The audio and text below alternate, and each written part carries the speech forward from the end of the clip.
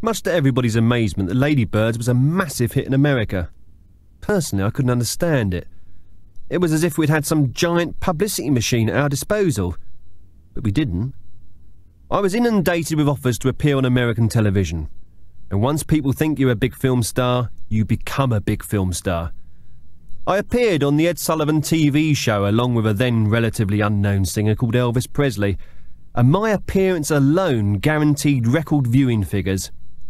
An enterprising journalist working for Time magazine did some research and wrote an in-depth profile of me under the headline, "Whatever Happened to Baby Paul?" My earlier Hollywood films were re-released and proved exceptionally popular with the teen generation. The response was so fantastic that Paramount Pictures offered me an exclusive contract to make 15 films over a 10-year period, an offer which I readily accepted. I had no qualms about leaving Britain behind. Shortly after settling in America, I met the woman who was to become my second wife. I'd been invited to a party held by the British ambassador in Washington. As I looked around the embassy, I couldn't help but be impressed by the cut-glass chandeliers, the deep pile carpet, and the old masters hanging on every wall. I fell into conversation with one of the old masters who told me that he was a former head teacher of Eton College and that the ambassador liked the sheer Englishness of having first-class educators dangling above the fireplace. The ambassador himself was friendly and greeted me with the words, "Well, we've managed to make a success out of you." Although puzzled by the remark initially, I later assumed that he was simply expressing patriotic pride at my success in America. And then I saw her, my wife-to-be. Barbara Rothschild was rich, elegant, beautiful and rich. Her personal fortune exceeded the combined financial assets of Europe. She fell in love with my accent immediately and I, in my own way, fell in love with her. We got married, and on the occasion of our first wedding anniversary in 1960, my darling Barbara bought me Portugal for my own personal use. Always photographed at every high society occasion, we became the most famous couple in America, and therefore the world. We lived in the biggest mansion in Washington. Very much a woman of her time, Barbara was very keen on all kinds of modern scientific gadgets, and so our house was full of them. All the kitchen appliances, for example, reacted to spoken commands. If you placed a chicken in the oven and said, "Cook," in a loud voice, the oven would automatically cook the bird. Other gadgets reacted to mere vowel sounds. In the living room, you only had to utter a contented "ah" sound as you sat back in the sofa to conjure up a Labrador, a log fire, and a balloon of vintage brandy from behind a curtain. Yes, we were happy. My first film for Paramount was a huge financial success, and at 30 years old I was on top of the world. As I sit here watching the afternoon sun disappearing behind the orange groves that are a spectacular feature of my luxurious Spanish villa, it gives me tremendous satisfaction to relive the golden memories of those halcyon years. Belinda, my fifth wife, has still not returned home, however. Being of Latin temperament, she struggles with the concept of punctuality, but of course I love her dearly. I don't get on with her side of the family, so I'd much rather she visited her sister in Argentina on her own. Better that than have me endure the idiotic rantings of my brother-in-law, who seems to believe that belching is an Olympic sport, judging by the amount of practice he puts into it. And also, it would be extremely dangerous for me to leave the country. I long ago got used to the idea that I will die in Spain. Even if I don't, one thing's for certain, I'll never set foot in Britain again. Still, I dare say my wife will turn up shortly, full of apologies and vodka. She's nervous of air travel, poor thing, and drinks excessively to knock herself out for the flight. My film career went from strength to strength. In 1961, I received an Oscar nomination in the Best Actor category for my performance as a Cornish smuggler providing illicit alcohol to a tiny village. I loved that film, and always thought its title, Rum Cove, was a clever play on words. In 1962, for our third wedding anniversary, I bought Barbara the world's most expensive diamond. The Raj stone was impossible to insure, and so we kept it in a large safe, lined with the softest velvet. We made sure that everyone knew we had it. Occasionally honoured guests were allowed to look at an X-ray of the safe with a diamond showing up as a dark lump in the middle. In 1963 came an emotional time for me. I was voted the biggest international film star in the world by the readers of Sprocket Holes magazine. There was no doubt that everybody in the world loved me.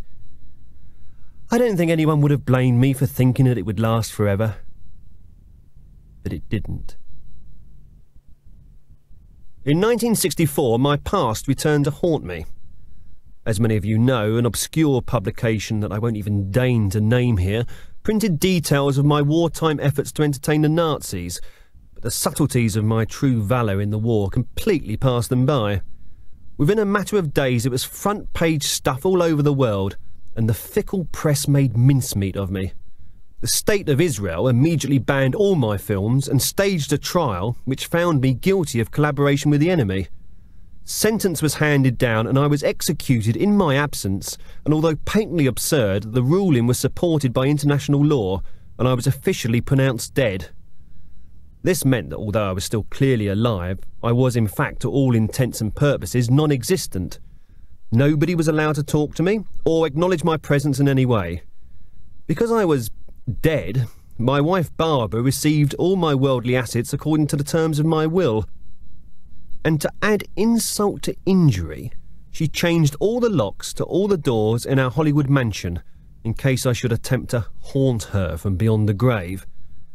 Being dead ruined my life. It was impossible to get a good table in a restaurant, not even one by the door. I was penniless and friendless, and even Douglas Fairbanks Jr., who I'd come to regard as a friend, cut me dead in a supermarket. I tried to contact my widow on several occasions until a message was relayed to me, through an exceedingly roundabout route, that it was considered the height of social disgrace to accept telephone calls from a corpse. The rest of America shunning me I could understand. There is a strong Jewish lobby in American politics and their concerns have to be addressed. But for my ex-wife to behave as if the person she had known and loved had somehow died with me was too much to bear. And so I killed her. One night I broke into the house and bludgeoned her to death with the honorary Oscar presented to me by the Academy for my rare skills in bringing joy to the world. I reasoned that if I couldn't enjoy my worldly goods, then neither could she. Of course, being dead, I couldn't be charged with her murder. I left America a penniless non-citizen and arrived back at London Airport just before Christmas 1964.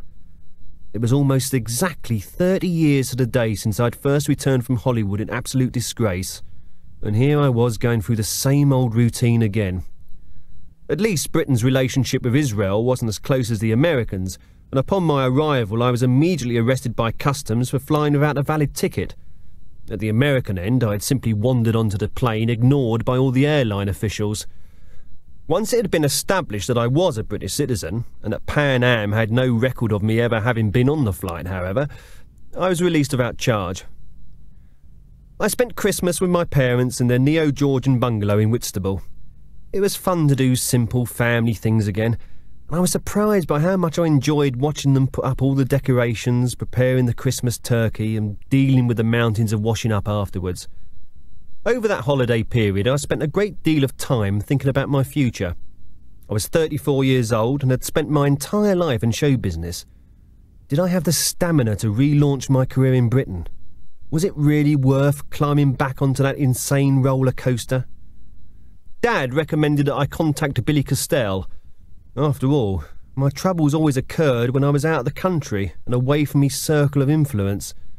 My 2 trips to America and my cabaret work in Berlin had all ended disastrously, so perhaps there was a lesson to be learnt. As per the usual manner, I placed an advert in Dalton's Weekly and awaited Billy's response. The gist of his reply, which incidentally was written in chalk on a brick wall near my parents' home, was that it might well be a good idea to take a break from the business, and had I considered the possibility of running a small antique shop in East Sussex. As on countless previous occasions, Billy had correctly judged my mood and was pointing me towards the future. Because I had so much time on my hands, I started thinking about the extraordinary phenomenon that was Billy Costell. He'd represented the family for nearly 40 years, but none of us knew what he looked like, or sounded like, or even how old he was. Why did he conduct business in such an unusual manner? Why bother chalking a message on a wall when it would be so much simpler to send a postcard? Why was a teapot thrown at me in Tottenham Court Road? And how, back in the 1930s, did Billy manage to place a message on the B-side of a gramophone record informing my father that baby Paul was booked into the London Palladium? At the time, Dad assumed the voice belonged to Billy, but we've had no proof of that. And exactly how did he manage to persuade King George V to rehearse the act for several weeks? Dozens of questions, and only one way to answer them. I decided to find Billy Castell. Dalton's Weekly seemed a good place to start. I made an appointment to see George Thomas, the managing director of Dalton's Weekly, and travelled to London to meet him. I concocted a story about wanting to make a feature film set in their offices. Working on the assumption that ordinary people knew nothing about show business, I bamboozled George Thomas with spurious detail and erroneous information until I had him eaten out the palm of my hand. We very much see this film as an international blockbuster, I told him. A murder is committed, and the managing director of Dalton's Weekly sets out to find the killer, but soon stumbles into a web of intrigue. A web of intrigue, repeated Mr. Thomas. Sounds very interesting. Oh, it is, I said. And we see Cary Grant playing you, and Alfred Hitchcock will direct it. Alfred Hitchcock, he said. That would be wonderful. Well, of course, it has to be authentic, I continued. Mr. Hitchcock would insist upon it. We must get every detail right. The murderer places adverts in the second-hand fridge section of Dalton's Weekly, so obviously we need to do some research in that direction. Second-hand fridge section, repeated Mr. Thomas in a somewhat bemused fashion. Yes, and Michael Caine's going to be in it. Michael Caine? Yes, and Elizabeth Taylor. I was deliberately giving him no time to think. Take this advert, for example, I said, producing a recent copy of Dalton's Weekly with one of Billy's messages ringed in blue ink. Who placed it and where do they live? George Thomas took the magazine from me. Oh, this is one of Billy Castell's, he said. I believe he's a theatrical agent. I feigned amazement. Billy Castell? I haven't seen him for years. Where's he living these days? I'll check the files, he said, and spoke to his secretary via the intercom. Within 35 seconds she entered the office clutching a piece of paper. I resisted the enormous temptation to grab it off her and run out of the building laughing maniacally.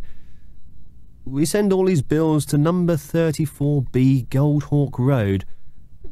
Tell me, is there any chance that I could meet Miss Taylor? He wittered on in this vein for some time, but I was too stunned to take any notice. 34B Goldhawk Road? Mum and Dad's second-hand shop had been at 34A Goldhawk Road.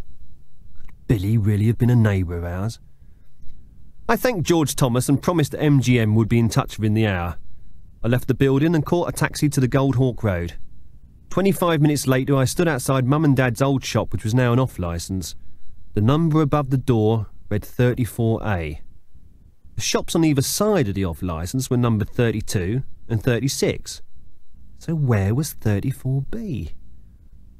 I stood on the pavement wondering what on earth I was going to do next when I saw a postman walking towards me. 34B, mate, he said. It's round the back. Take the next road on the left, follow that until you reach an alleyway. Go down the alleyway, past 3 huge dustbins. It's the door on your left. I thanked him, walked round the corner, down the alleyway, past the 3 huge dustbins and saw a door marked 34B and 34C. I pushed it open and found a staircase directly in front of me. Fighting the impulse to run up it 2 at a time, I grabbed the banister, took a deep breath, and walked up the stairs in the most nonchalant manner I could muster. As I climbed upwards, I silently rehearsed my opening remark. Ah, Mr. Castell, we meet at last. No, that sounded like a line from a cheap spy novel. By the top of the stairs, I'd settled on the rather unimaginative Hello Billy. The door at the top was marked Gosport Travel. This didn't bother me, because knowing Billy's love of secrecy, I hardly expected it to read Castell's Theatrical Agency Don't Bother to Knock. I pushed through the door and found a middle-aged Indian man sitting behind a grubby desk. The walls were covered with maps of the world, and travel brochures were scattered all over the room. I glanced around, looking for a door that clearly wasn't there. I'm looking for 34B, I said. It's back downstairs, replied the man. Immediately to the left of the front door as you come in. I went back down the stairs, and there it was.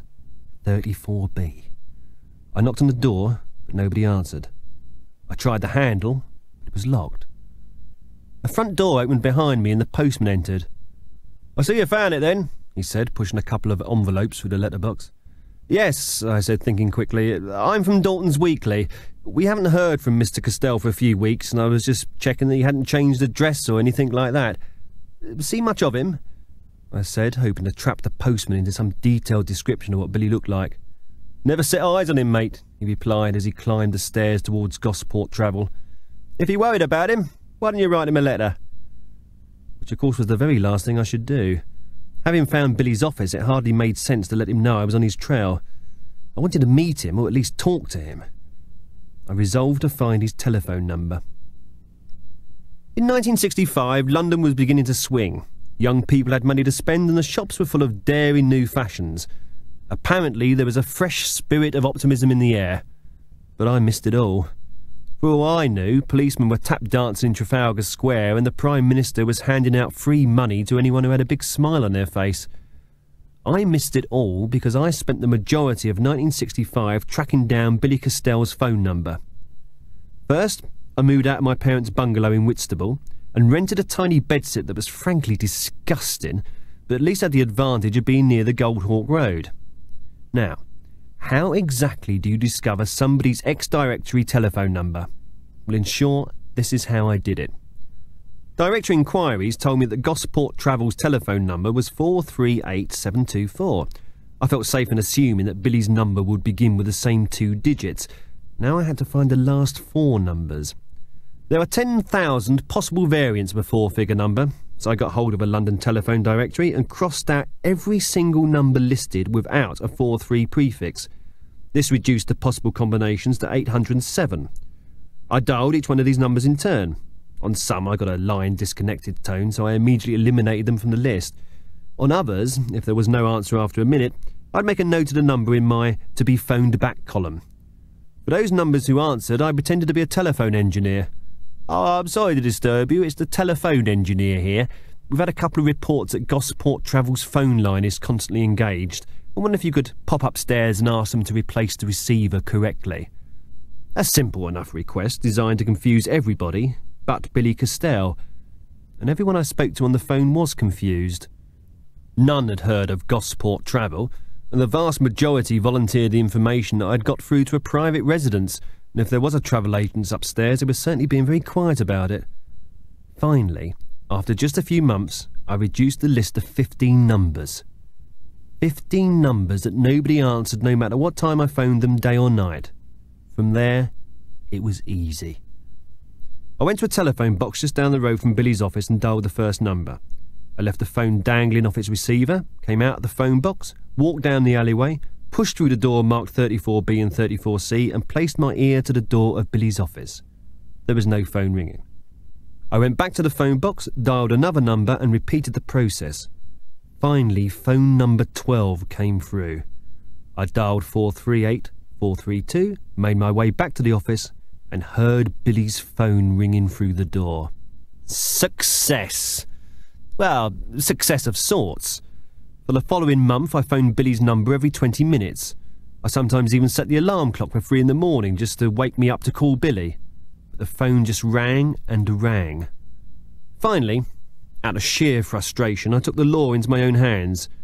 In the early hours of 29th of September, I pushed past the 3 huge dustbins and shoulder-charged the door marked 34B and 34C. I kicked the lock in on Billy's door, pushed it open, switched on the light, and found myself standing in a slightly larger than average cupboard. The walls were bare. The only item of furniture was a small stool with a telephone placed on top of it.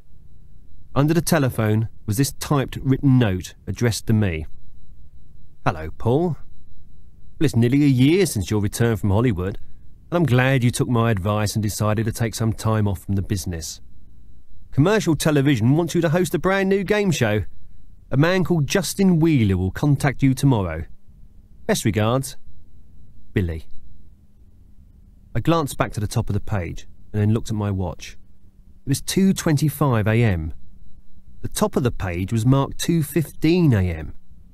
How could Billy know I would break into his office on the 29th of September, and how could he predict to the nearest 10 minutes the exact time? This man was amazing. Instead of solving the mystery, I'd created another larger mystery. All I'd done was to waste several months tracking down a phone number that was no good to me at all. I went back to the bedsit, drank 3 stiff whiskies and a limp cognac. I didn't sleep well for the rest of that night. Justin Wheeler telephoned me at 10:30 the following morning. ITV wanted me to host a brand new game show called You're the Mugs.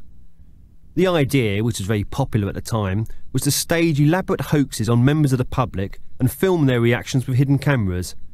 On one occasion, I remember, we told a couple they'd been left £500,000 by a relative they had never heard of.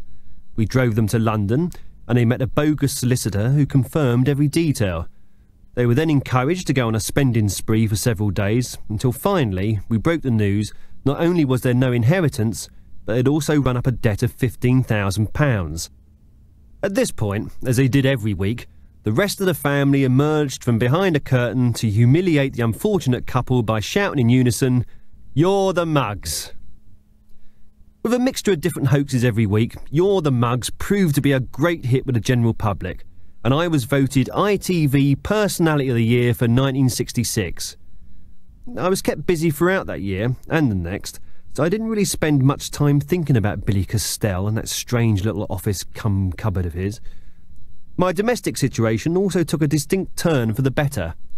I moved out of the bedsit and into a 3-bedroomed ground-floor mansion flat just behind the British Museum. And I married the hostess of You're the Mugs, a charming young lady called Melissa, who satisfied my every need. We were photographed everywhere together. First nights, West End restaurants, switching on the Christmas lights in Regent Street. We became one of the showbiz couples of the 60s. I was flooded with requests for various charities, but it was impossible to say yes to everybody, so I concentrated on the causes that were most likely to get me an OBE. Children and animals are usually a good bet. And so in 1967 I became life president of the Blind Dogs for the Guide Society, an obscure organisation whose chief aim is to supply blind dogs to girl guides.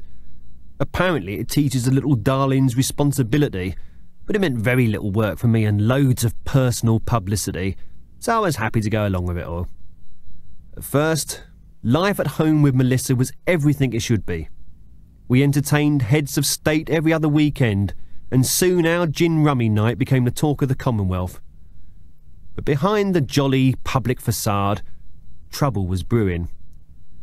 I'd first started to drink heavily in 1965.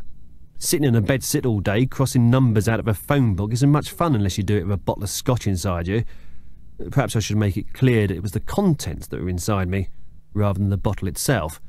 I'd hate to conjure up any unnecessarily crude imagery. And so, with wealth at my fingertips, I slowly succumbed to the powers of drink. One of my favourite drinking clubs was Happy Sam's, a tiny little place tucked behind a small courtyard in Soho. Membership was only offered to those people whose photograph had appeared on the front cover of the TV Times. I was proud to be part of that select group. Amongst my regular drinking companions was Alistair Crowley, the notorious Satanist. It featured on the cover of TV Times in 1963 to publicise his role as guest commentator for that year's FA Cup final. Unfortunately, the self-proclaimed master of the black arts had a very shaky knowledge of the offside rule, and so was quietly dropped the following year. I always found Alistair a completely charming man who loved nothing better than reading out the jokes printed on the back of matchboxes. I knew that millions regarded him as the spawn of Beelzebub, but you know how people like to gossip. I didn't realise that he had in fact died in 1947, but being satanic he could shrug off this minor detail. Some nights I wouldn't get home from Happy Sam's until 5 o'clock in the morning. I would spin Melissa some yarn about falling asleep on a chair somewhere, and for a while she believed me. But my regular nightly excursions into Soho gave her the perfect opportunity to sit at home and think. Although we were the perfect showbiz couple, in financial terms we were far from being equal. On You're the Mugs, I was paid a star's salary, while Melissa was paid a hostess's salary. Absolutely fair, I'm sure you'll agree. But she didn't see it that way. No matter how gently I put it to her, she could never understand that her position in the show was that of an empty-headed blonde who could be replaced at the drop of a hat. I suppose if I had been home more in the evenings, I could have dealt with the problem more diplomatically by telling her to shut up every 5 minutes. But I didn't. I was spending every available night in Happy Sam's. Behind my back, Melissa negotiated a contract with the BBC to star in her very own chat show. The first I knew about it was the morning after the first programme had been broadcast. I've never been an avid newspaper reader, and because I was out every night, I wasn't seeing any television either. A taxi driver broke the news to me. "Your wife's show is a bloody disgrace."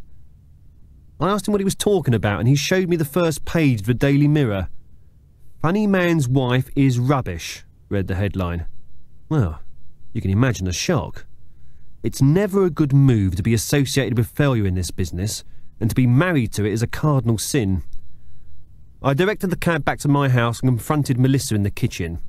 She was totally unrepentant. She didn't seem to care tuppence about my career, and instead kept going on about the unfairness of the press. Then she dropped the bombshell. "Where would your precious career be if people knew you were out drinking with Alistair Crowley every night?" There was a silence between us. We both perfectly understood the nature of the threat. My status as the country's foremost family entertainer would be placed in severe jeopardy. I had to think quickly. I apologised to Melissa immediately and agreed that I had behaved abysmally towards her. I promised to stand by her no matter what the press said about a new show. And although I didn't have to, I agreed that we should be paid exactly the same money on the next series of You're the Mugs. I made all these promises in the sure knowledge that I would never have to keep them. Because of course I had already made a decision to kill her. This was becoming a habit. As luck would have it, Melissa died in a fatal car crash the next day, so I didn't have to bother. A mentally unbalanced choreographer called Tommy Whitehaven had been so incensed by Melissa's chat show that he had taken it upon himself to drain the brake fluid out of her car. By an extraordinary piece of bad luck, when Melissa completely failed to stop at the traffic lights by Tottenham Court Road Underground station, she actually knocked Tommy Whitehaven over before being hit full square by a double-decker bus. The whole sequence of events would have remained a total mystery if I hadn't, by sheer chance, been walking past at the time of the accident. I was the first person to reach Tommy Whitehaven, and I just wished to God that somebody other than me had heard him confess to his crime before he passed away. The inquest was very upsetting, particularly as all the cameramen outside seemed to take a perverse pleasure in photographing my face from the wrong angle. The funeral itself, however, was a splendid occasion, and I think we did Melissa proud. It was certainly the finest send-off for a quiz show hostess that this country has ever seen. We made one more series of You're the Mugs, but the British public didn't take to Melissa's replacement too well, and after 5 successful years we decided to call it a day. However, the drinking continued. Occasionally I thought of contacting Alcoholics Anonymous, but I couldn't find their phone number anywhere, so much for anonymity. I suppose I drank because doing a quiz show for 5 years was financially rewarding, but hardly represented a challenge anymore. In the past I'd been a famous actor, but in 1973 I was chiefly known as the man in a three-piece suit who humiliated people for the purposes of light entertainment. My career desperately needed a new direction, so I placed an advert in Dalton's Weekly. Billy's reply told me to contact the head of BBC sitcom as soon as possible. The BBC wanted me to play the part of a big game hunter living in Nairobi who shot loads of lions and was rude to his servants. I didn't like the big game hunter, Nairobi, lions and servants element, but apart from that it sounded great. Thanks to my comments, it eventually mutated into a comedy about a very tall, angry man with a moustache running a hotel in Torquay, but I never shared in the programme's success. By now my life was desperate. I hadn't been on television for almost a year, and I was in danger of being forgotten. I was offered the occasional game show, which only confirmed that I'd made the cardinal mistake of getting myself typecast. My predicament brought to mind an American character actor I'd met in Hollywood in the early 1960s. His name was Willard Glengoso. He had first leapt to prominence with his portrayal of the Beast in the film The Beast from 50,000 Fathoms. If ever a man was born to act inside a green rubberized suit, it was Willard. Such was his impact in the movie that he was flooded with offers to appear in all kinds of films, on the strict understanding that all his scenes would feature him in a green rubberised suit. If you ever wondered who the huge reptile is serenading Audrey Hepburn in My Fair Lady, now you know. But soon the novelty wore off, and Willard was reduced to making guest appearances in shoddy American soap operas. Eventually he went mad and was shot down from an aeroplane while attempting to climb the Empire State Building. Showbiz is littered with 1,000 such casualties. Unless I got the break I needed, I was destined to become one of them. But salvation came in the most unexpected form. Totally out of the blue, I was awarded an OBE in the Queen's New Year's Honours List. What a result! Blind dogs and girl guides had suddenly kicked in. When one embarks on charity work, it's always heartwarming to see a positive result at the end, and what could be more uplifting than an OBE? I appeared in all the papers the following day. I was interviewed by News at 10 and the 9 o'clock news, which helped to firmly remind the British public about how much they loved me. People stopped me in the street and shook me by the hand. Through the warmth, generosity, and the hero worship of others, I began putting my life back into some sort of order. I managed to keep the drinking under some sort of control for many years after that. Although still addicted, I couldn't bear the idea of jeopardising my respectable image by allowing my fans to see me walking down Oxford Street stinking of booze and covered in vomit. And a lot of people in my business share the same attitude. In April 1974, I went to Buckingham Palace to receive my award from the Queen. I was proud to take my place amongst the lifeboat rescue men and ex-football managers. A lot of people criticise the honours system, but generally speaking those people don't have OBEs, so I'm sure it's sour grapes on their part. It's well known that the Queen is adept at putting people at their ease, and after discussing different types of water with a lifeboat man standing alongside, she eventually turned her attention to me. She was gracious enough to say how much she enjoyed my work, and that as far as she was concerned, "You're the Mugs" described perfectly the monarchy's role within the British Constitution. I wasn't quite sure what she meant by this, but I smiled politely and then ignored her. A few minutes later, however, I found myself talking to Prince Charles, and we hit it off immediately. To my surprise, he was a huge fan of my radio show in the 1950s. He told me that he particularly liked the character of Corporal Backwards, and he then went on to say that in his experience, the character did not exclusively belong to the world of fiction.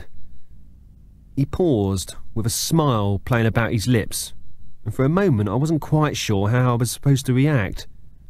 And then to my left I noticed a footman holding up a white card with "Laugh" written on it. This cued warm and generous laughter around the room, and I was happy to join in with it, although for the life of me I didn't know what we were supposed to be laughing at. Prince Charles continued, "And I can assure you that backwardness as a characteristic is not entirely confined to the rank of corporal within the British Army." I noticed everybody's eyes flickering across to the footman, who duly produced the white card. We all once again laughed uproariously. I was beginning to get the hang of this, and so after a few more minutes of conversation I boldly attempted a joke of my own. "It strikes me, Your Majesty, that if some of our generals are backward, that can only be a good thing. At least we can detect some kind of movement from them." This remark was met by total silence. I nudged the footman to my left, but no white card was produced. All eyes were on the Prince. To my relief, he eventually chuckled, then giggled, and finally roared with laughter. The footman displayed the white card, and everybody else joined in. When the merriment subsided, Prince Charles shook me by the hand, told me that I was a most amusing fellow, and would I be free to dine with him that evening. I of course accepted. I dined with Prince Charles on several occasions throughout 1974, and we became firm friends. Reports of our regular dinners together quickly filtered into the upper echelons of society. Soon I was invited to dine with the aristocracy in all the most fashionable houses in London.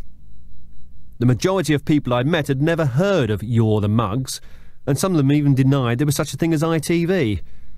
I was purely accepted on the grounds that I regularly dined with Prince Charles, which just goes to show how unsnobbish these people really are. I became close friends with the Marchmont family, and their youngest daughter in particular. Emily was 19 years old, and the epitome of the English rose. She had a big red face that used to bloom every summer. She was enchanted by my stories about the variety theatre, which was so far removed from her everyday experience I might as well have been talking about Manchester. I loved the charming way she described all those below her on the social scale as losers. On the 14th of February, 1975, we announced our engagement to be married. Now that I was moving in such exalted circles, I desperately needed the huge income that goes hand in hand with a hit television show. I placed an advert in Dalton's Weekly and awaited Billy's response. I was rather hoping that he might suggest something upmarket along the lines of Paul Merton's Guide to English Stately Butlers, so I was rather disappointed to receive a call from ITV offering me a brand new game show called Lucky Beggars. The idea of this one was that the programme would celebrate people who had enjoyed a great deal of luck in their lives. We would tell their individual stories, and then the studio audience would vote for the person that they believed fully deserved a plastic horseshoe with the words Lucky Beggar stenciled on the back. I liked the idea, chiefly because nothing else was being offered to me, and so I signed a contract and we immediately embarked on a series of 65 shows. ITV wanted more, but in my experience, if you record more than 65 in any one go, it's impossible to keep the standard up. We recorded 13 shows a day and finished the series in a week. I married Emily on 25th of October, 1975. We spent our honeymoon in the penthouse suite of the Dorchester Hotel, and taking pot shots at commuters with a high-powered air rifle. After the honeymoon, I recorded another series of Lucky Beggars, and we then settled down to married life in my ground-floor mansion flat behind the British Museum. We quickly became the society couple. We attended all the high-class functions and found ourselves dining out every single night. This saved us a great deal of money, and we didn't have to worry about the washing up. Despite riding the social merry-go-round, I still found time to visit Prince Charles on a regular basis. On one such evening, after sharing a particularly fine bottle of Amontillado, Charles dismissed the footman and his white card with laugh written on it, which I took to mean that our previous frivolous conversation was about to take a serious turn. My instinct was correct. I don't know if you've ever seen a grown man sobbing uncontrollably. I certainly hadn't, and neither had Prince Charles, so we talked about something else. The conversation that followed was to change my life. According to the Prince, rumours had circulated among the royal family for years about the possible existence of an elaborate system of tunnels underneath London. Yes, I wanted to say it's called the Piccadilly line, but as the man with the white card had left, there didn't seem to be any point. The Prince then went on to tell me that according to legend, these secret tunnels had been built just after the turn of the century on the express wishes of Edward VII. Apparently, he loved to travel around the capital in total secrecy, and because he was the king, nobody had the nerve to tell him it was a stupid idea that would cost billions. But the British Empire was at the height of its wealth, and apparently the tunnels were built. Charles then explained that the reason why he was telling me this was because of a persistent rumour that a tunnel definitely existed between Buckingham Palace and a certain ground floor flat behind the British Museum. His words had exactly the desired effect on me. Would this ground floor flat be situated at 41 Bedford Road, I asked. It would, he replied. Your own flat, of course. If such a tunnel exists, it would be easier to locate it at your end rather than search under the floorboards here at the palace. We have 93 rooms on the ground floor alone. I see. Are you suggesting, Your Highness, that I should go home tonight and rip the floorboards up? I said. Oh, no, no, no, replied the Prince. I mention it in case you might have come across something peculiar in your cellar, perhaps, that might verify the truth of the rumour. Well, I'm sorry to disappoint you, Your Highness. The cellar floor is solid concrete, and while there may have once been a trapdoor or some sort of contraption, I can assure you that it no longer exists.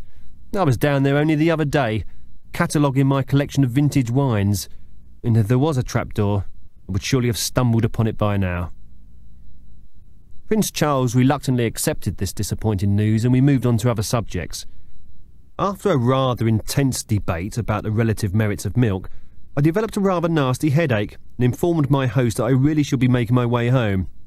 Prince Charles kindly phoned me a minicab, and I was back in my ground floor mansion flat before midnight. I felt slightly bad about lying to the heir to the throne, but I reckoned he was probably used to it.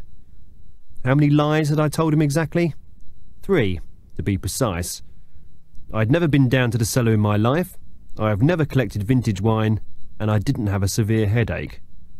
But if there was a tunnel, I certainly wasn't going to share it with anyone, let alone Prince Charles. I wasted no time in dashing home and making my way down to the cellar. To my absolute astonishment, I found a solid concrete floor. What on earth had Prince Charles been whittering on about? And then I noticed a tiny red button on the wall, just 2 inches above the floor. I pressed it and a section of the wall slid back. I peered inside the hole and saw a narrow flight of stairs heading down into the gloom. I found a light switch at the top of the stairs and turned it on. The stairs were extremely steep and there wasn't much headroom at first. But as I made my way down them, the passageway opened up considerably. At the bottom I found a little wooden platform. Running alongside the platform was a narrow gauge railway track, and resting on the rails were 3 small electric cars. I climbed into the first one and studied the controls. I found 5 buttons on the dashboard, marked start, stop, forward, reverse and radio 2. There wasn't much future in reverse because of the 2 cars behind me, so I pressed the start button and headed off down the dark tunnel. 2 headlights on the front of the electric car illuminated part of the track ahead of me. After several minutes of travelling in a straight line, the track veered to the left and I reckoned that I must be heading out of central London. I passed several little wooden platforms on the way, but I kept going, expecting to reach some sort of terminus sooner or later. I'd been travelling for about 20 minutes when I passed a sign reading West London. Curiosity got the better of me, so I stopped the car at the next available wooden platform and got out. I climbed up the steps ahead of me and came to a brick wall. I pushed a button on the wall and it slid back. I walked through. I was in a tiny little room. I switched on the light and recognised it immediately. I was in Billy Castell's office. Well, that was more than enough for one night, so I took the electric car home, drank a few brandies and fell contentedly to sleep. I woke up the next morning extremely cheery. Emily left the house early to attend one of her Abolish the NHS meetings, and I'd made myself a cup of tea in the kitchen. The previous night's adventure had proved that Prince Charles was right, and that he wasn't just a lonely figure of fun living in a fantasy world of make-believe. I'd also discovered how Billy had managed to leave a typewritten note for me 10 minutes before my breaking into his office 10 years earlier. Clearly, he'd been there up to the last minute before escaping through the secret tunnel.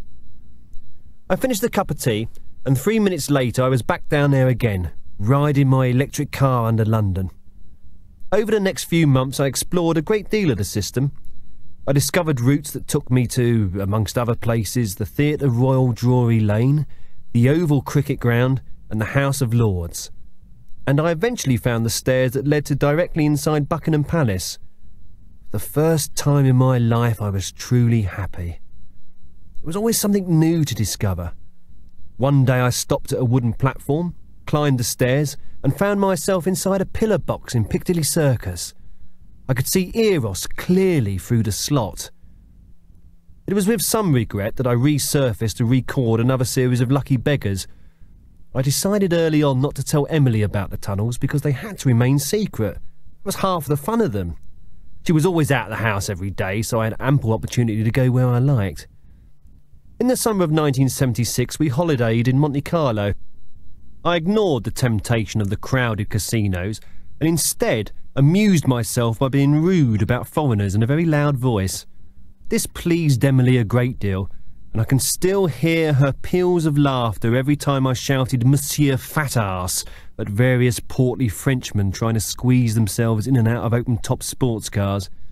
It was fun, but on the whole, I'd rather have been at home, underground. At the end of 1976, I was once again voted ITV Personality of the Year. I celebrated by drinking champagne in the centre circle of Wembley Stadium at 3:30 in the morning. The ITV award meant nothing to Emily and our circle of friends, and this started to bother Emily. I suppose she wanted to be proud of me, but this was impossible if my career was generally considered inconsequential fluff, and therefore a subject best avoided at the dinner table. In order to please Emily, I turned down another series of lucky beggars. I was sick of it anyway, and instead auditioned for the Royal Shakespeare Company. I knew this would impress her friends. I suppose in the back of my mind was the thought that quiz show hosts never get enough credit in this business, so I might as well do something poncy for a change. But tragedy struck. I didn't pass the audition. Can you imagine that? Still, in the end, who really wants to spend 2 years talking a load of mumbo-jumbo to a bunch of people who don't know what you're on about and will happily pay through the nose for the privilege?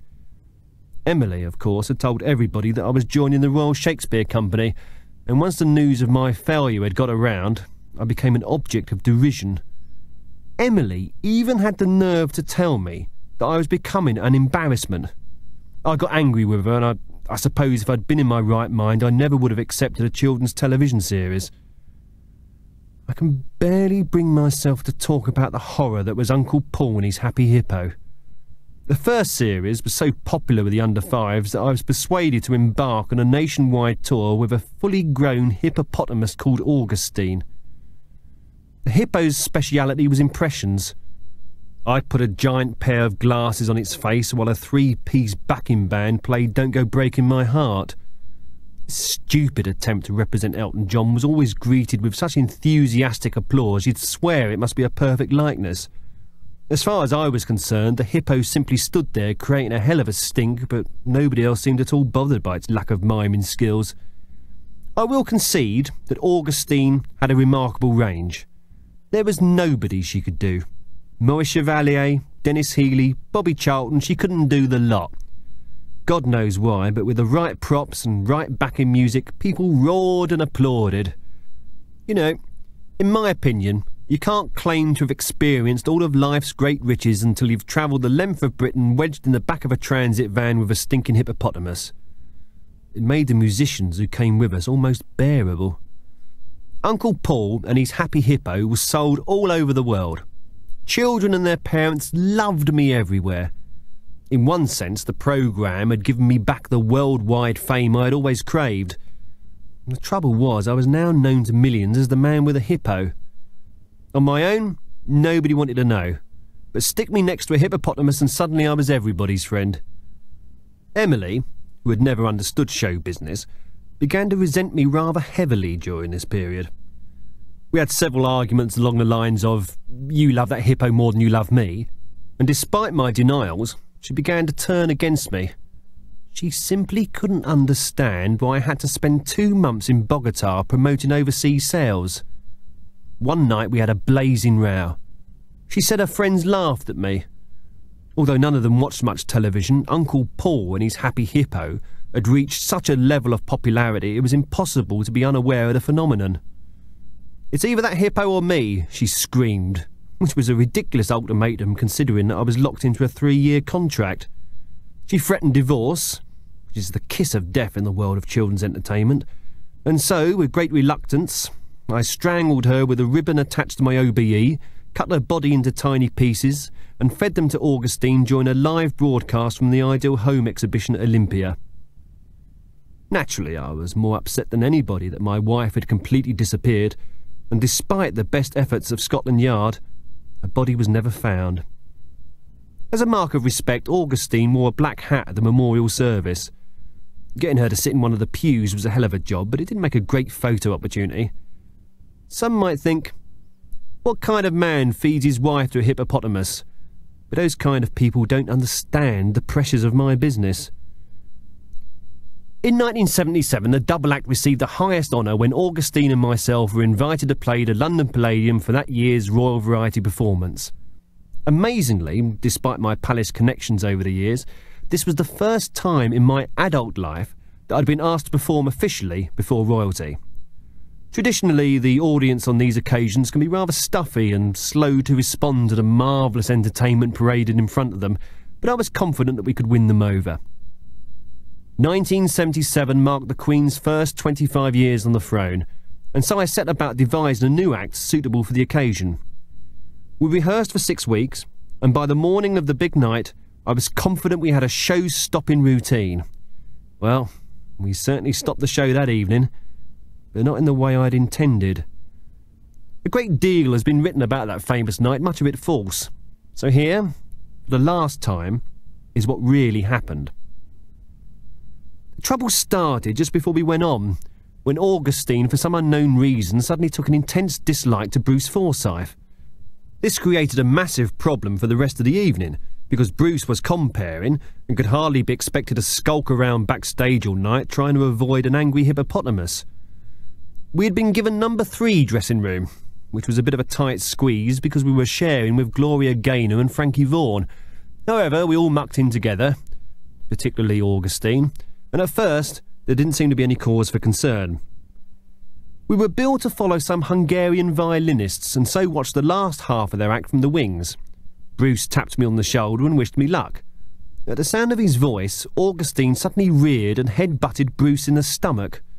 The force of a 3.5-ton hippo hitting him amidships sent Bruce careering backwards and into a bunch of Spanish acrobats practicing their human pyramid routine. They collapsed like a pack of cards, with the poor fellow on top landing on Bill Haley and his Comets. Their drummer took great exception to this and swung a punch at one of the acrobats, missing him completely but catching Bob Hope full in the mouth. This incensed the rest of the American contingent backstage, and within seconds a huge fight had broken out, with Sammy Davis Jr. in particular throwing punches left, right and centre. Bruce, being the ultimate professional that he is, attempted to restore order, but as soon as Augustine heard his voice, she charged again, forcing him to hurriedly shin up a nearby rope. Unfortunately, the rope was attached to a piece of scenery, and Bruce's weight on the rope brought the piece of scenery crashing down behind the Hungarian violinists, who were still on stage desperately trying to drown out the noise with a spirited rendition of Moonlight Becomes You. Now, with no scenery behind them, the entire audience, including the royal family, could see the assembled cast knocking 7 bells out of each other. Billy Connolly had Vera Lynn in a headlock, while Larry Hagman and Max Bygraves were giving Julio Iglesias a right pasting. And while this ugly public brawl was happening all around me, I stood in the centre of the stage looking out at the traumatised faces in the audience.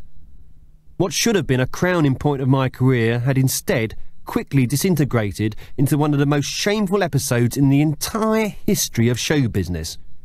And people were going to blame me. And they certainly did. The newspapers the next day were full of it. Madman Merton's hippo causes right royal rumpus was how the Daily Telegraph reported it, so you can imagine what the tabloid headlines were like. Perhaps I should stress that none of this was Billy Costell's fault. I'd signed up with the Uncle Paul and his Happy Hippo show without consulting him, and as always, when I took on something under my own initiative, it sooner or later proved to be a complete disaster. To avoid any further exposure to the scandal, I decided to go underground, which, thanks to my knowledge of the secret tunnels, was a fairly simple matter. Because I'd embarrassed the Queen during her Jubilee year, I was shunned by all my high society friends anyway. With no one to talk to, I happily returned to my electric car. I barely saw daylight for the next 18 months, but I was happy. I discovered a tunnel that led directly into Harrods Food Hall, so I was always well fed. I had my pick of live entertainment, popping up in the back of West End theatres and cinemas whenever the fancy took me. Sometimes I walked around the Prime Minister's office in Downing Street at 3:30 in the morning. I can't tell you how wonderful it was, going where I pleased and never seeing anyone. It felt like London belonged to me. By mid-1979, it was reasonably safe to show my face in public again. In my absence, Augustine had teamed up with a song and dance man, and together they recorded several hit records. These were so successful that people soon forgot all about Uncle Paul, and I was able to walk around unmolested. I celebrated my 50th birthday on 25th of October 1980. I drank a bottle of cheap wine, made myself a cheese and pickle sandwich, and spent the evening watching other people on television. During the early 80s, I awoke to the nagging realisation that as much as I loved the tunnels, I still needed the public to recognise how wonderful I was. But I couldn't get work anywhere. George Orwell wrote a nightmarish novel called 1984, but if it had been me living in that year, he really would have had something to complain about. As a creative artiste, I felt the need to go back to work, not only for myself, but also for my public. Sometimes the public don't know what they want, and at that time they didn't know they wanted me. Fashion was against me. Alternative comedy was the rage. For a while, anybody over the age of puberty was considered redundant. There seemed little point in contacting Billy Castell, and he clearly saw no point in contacting me. Although only in my mid-50s, I felt my creative life was over. I was walking through Soho late one evening, wondering whether I should walk home or take the electric car, and I found myself standing outside a place called the Comedy Store. For those of you who don't know, it's a miserable little basement in the centre of London, managed by some very shady people. The Comedy Store is where spotty young performers shout and swear at the audience, and some of them even manage the difficult skill of doing both at the same time. Watching the show was a loathsome experience. Afterwards, one of the adolescent comics spotted me at the bar, and I allowed him to buy me a drink. Much to my surprise, he told me that I was a big hero to comedians of his generation. Apparently, by wrecking the 1977 Royal Variety performance, I had struck an early blow for alternative comedy. Lots of young people had been inspired to become performers because of this one deliberate act of anarchy. At least that's how they saw it. I decided not to disillusion him by blaming it on the hippo. I thanked him for his kind words and went home to think. The next morning, I placed an advert in Dalton's Weekly. A week later, I received a telephone call from a producer who was putting together a television show called Shut Up, I'm Talking. He wanted to know if I had a stand-up act and would I be prepared to do 3 minutes the following Friday. Of course, I lied. I've never done stand-up comedy in my life, but I reasoned that there couldn't be much to it, otherwise the pimply youths I'd seen giving it a go would never have got away with it. On the night of the recording, I forgot me words and fell over the microphone stand. Out of frustration, I swore a couple of times, which for some reason the audience found hilarious. I waited for the floor manager to give me the go-ahead for a second take, but to my astonishment he waved me off the stage and the compere came back on. It took me a moment to realise I'd just taken part in a live television show, and far from being a disaster as I thought, everybody liked it. The producer said that somebody of my generation swearing at the audience was exactly what he was looking for, and could I come back next week? I made some acid comment about having to learn some new swear words, because I did, but the remark went completely over his head. The next morning I was front page news again. It seemed that half the country was appalled by my disgusting behaviour, but everyone under 30 thought I was a genius. I was back on the show the following week. This time I rehearsed properly. I'd noticed that the other performers on the show tended to describe real events from their own lives in what they presumably assumed was a comic fashion. I did 3 minutes about tunnels under London. Nobody laughed. So as a finale, I swore at the audience and once again came off to tumultuous applause. I felt I was on my way back to the top. The next morning, the most extraordinary thing happened. I received a telephone call from somebody claiming to be Billy Castell's secretary. "Mr. Castell would like to see you today and wondered if 11:30 would suit you," said the female voice on the other end of the line. I confirmed that 11:30 would be fine. "Mr. Castell informs me that you have his office address and that he looks forward to meeting you." The line went dead. Although I'd been businesslike on the phone, I could barely contain my excitement. I was about to meet the old man at last. He'd first represented my father in the 1920s, so at the very least Billy had to be in his 80s. Perhaps he was dying and wanted to meet one of his most successful acts before finally fading away. I knocked on the door of 34B at exactly 11:30. A sharp-suited young man in his 30s opened the door and invited me in. "Hello, I'm Billy Castell," he said. "Shall we go for a ride?" He pressed a switch on the wall. We went down the stairs and climbed into an electric car. "You're Billy Castell," I said, as we headed for central London. "I'm Billy Castell," he replied. I resented the young man for 2 reasons. First, I didn't like being lied to, but more important, I wasn't going to enjoy much the experience of sharing an electric car in my tunnel. For the rest of the journey I gave him the silent treatment. After 25 minutes we stopped at a wooden platform. I'd passed it many times before, but because there was no sign indicating its precise location, I'd never bothered to stop off and have a look. We climbed the stairs, the wall slid back, and the two of us were standing in a large, well-decorated office. A middle-aged man entered the room, shook my hand and introduced himself. "Hello, I'm Billy Castell."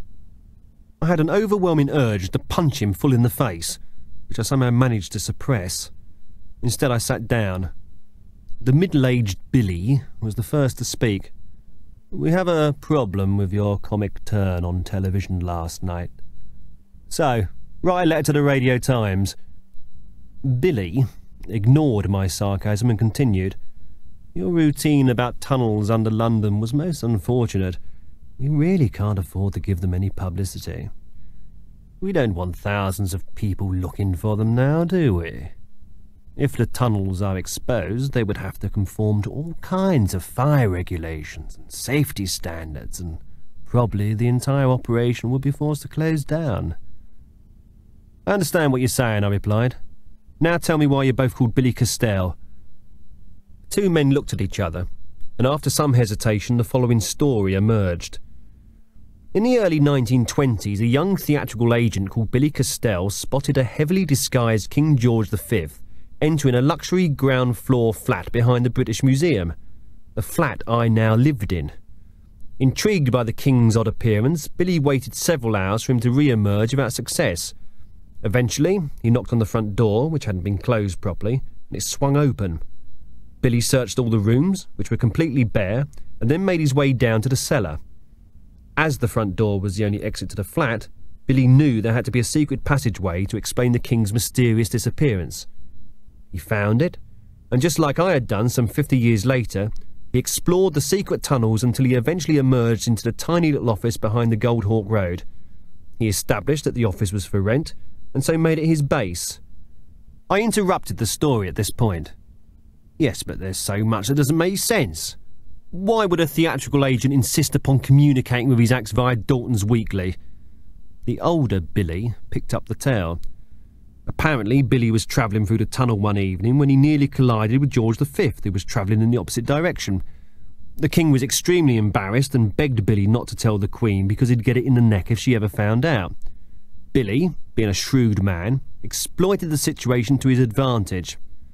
Through the King, he had several top-level meetings with various high-up members of the government. In exchange for his right to use the tunnels, Billy would work hand-in-hand with the establishment to control various showbiz personalities whose prime function was to keep the public's mind off the horrible realities of everyday life. And so King George V had been happy to rehearse with Baby Paul all those years ago, because he was helping to create a new star who would stop people rebelling during the awful years of the Depression. I'd been Billy's first big success, and so in gratitude, many years later, he'd arranged for me to buy the luxury ground-floor flat behind the British Museum. As it turned out, of course, this had been a mistake. Once Prince Charles had told me about the tunnels, everything else unravelled from there. And as long as Billy remained a highly secretive figure, no one could ever question his motives or strange business practice. Of course, I was absolutely dumbstruck by this news. The idea that my career, my creative art, added up to nothing more than keeping the public in some sort of a happy trance filled me with rage, and I told them so. "Yes, but what you don't realise," said the younger Billy, "is that you, well, don't have any talent." I jumped to my feet and screamed at him. "No talent? If I've got no talent, why was I ITV Personality of the Year on 2 separate occasions? Answer that if you can." The older Billy spoke. "I have been authorised by the British government to officially inform you that you are, and always have been, a third-rate music hall act." "How dare you!" I was absolutely livid. The real Billy Castell would never have spoken to me like that. "The real Billy Castell tragically died over 20 years ago," said the older man. "In very unfortunate circumstances. The system worked well, so we kept it going. We are just 2 Billy Castells. There's been dozens over the years." "Ah, yes, yeah. But you made a big mistake, haven't you?" I said. "There's nothing to stop me telling the world about you 2 and your ridiculous schemes." The younger Billy spoke.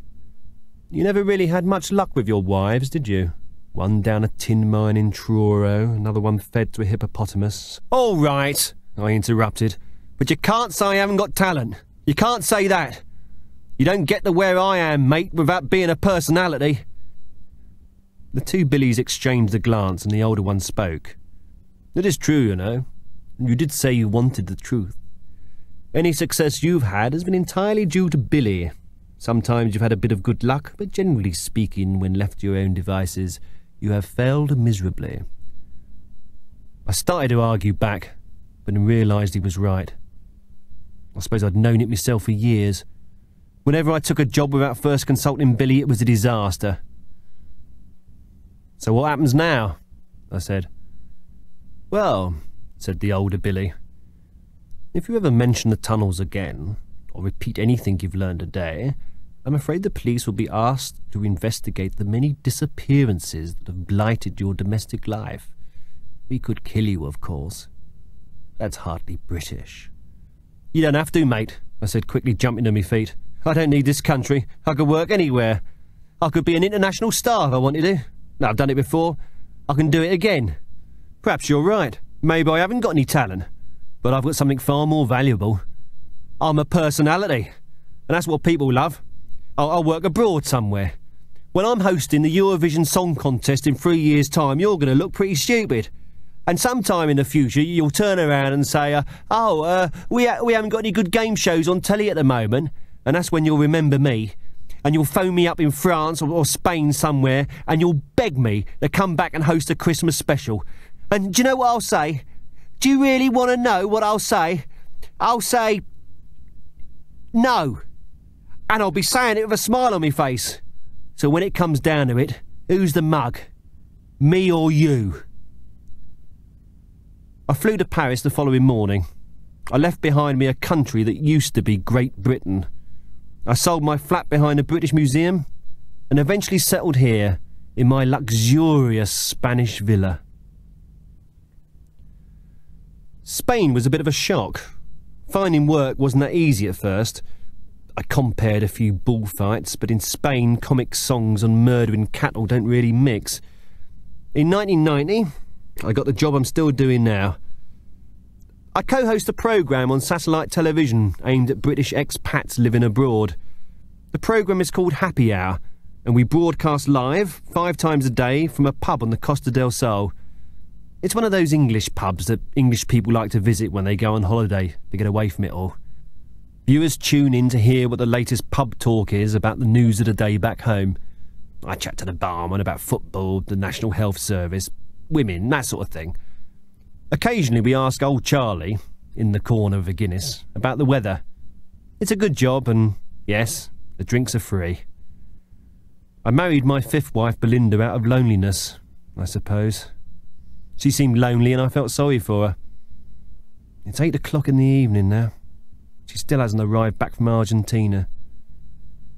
It's my 65th birthday today.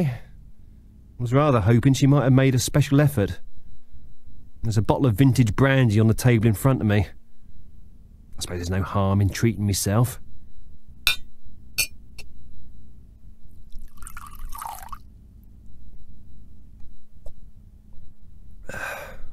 That's better. I drink a lot of brandy these days. Helps me to get into character for Happy Hour. I like to think I'm the best pub boy in the business. If you're looking for a loud, aggressive drunk, I'm your man. Yes. Life is good. I don't miss England. I don't miss the weather. I do miss the tunnels, though. They were happy times. I could go where I liked, nobody looking at me. Away from it all. Independent of the world. Another glass, I think.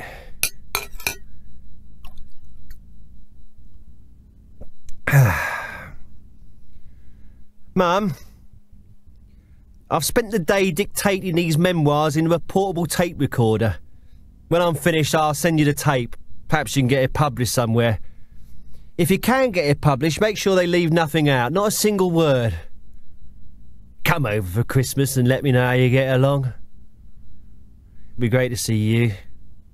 Dad, we could stir a bucket of water, just for old time's sake. Yeah.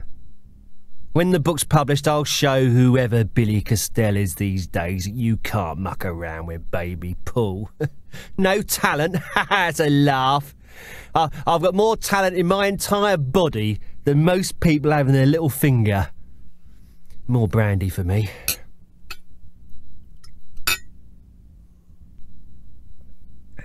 Bastards!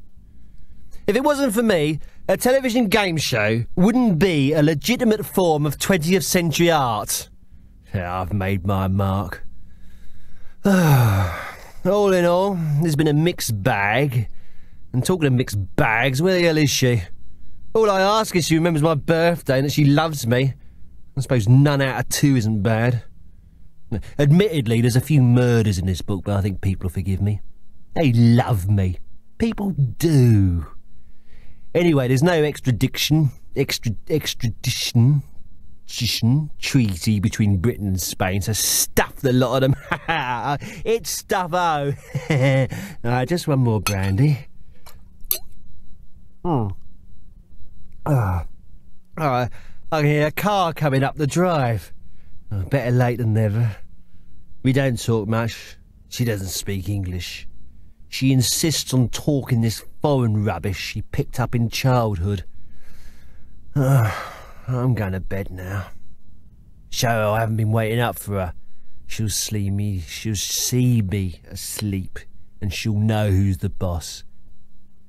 Oh, his stares are awkward. Mustn't drop the tape recorder, camera, or the brandy. You'll remember me when the book comes out. I'll have the last laugh. Now, where's that bloody light switch?